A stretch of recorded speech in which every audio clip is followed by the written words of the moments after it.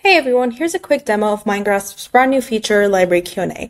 Now, this new addition is integrated into the chat feature of your AI assistant, but you can also easily access it from clicking Ask Your Library over here. Now, you know all these documents and notes and lectures that you've been saving? Imagine being able to ask a question and get answers pulled directly from that entire collection. Well, that's exactly what Library Q&A does. With Library Q&A, you can now pose questions across all of the resources that you've accumulated.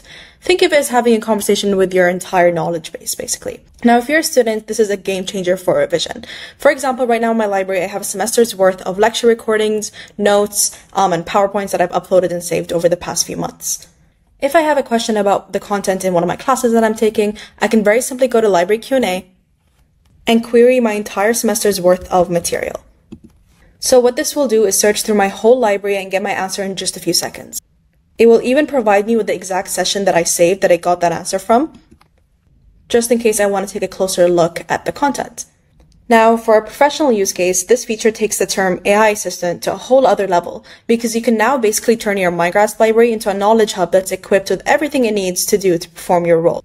So in this example, my library is filled with information such as meeting recordings, customer reviews, internal reports, industry trends, etc. I can go into Ask Your Library and ask it to do something like explain the key strengths and weaknesses of our main competitors.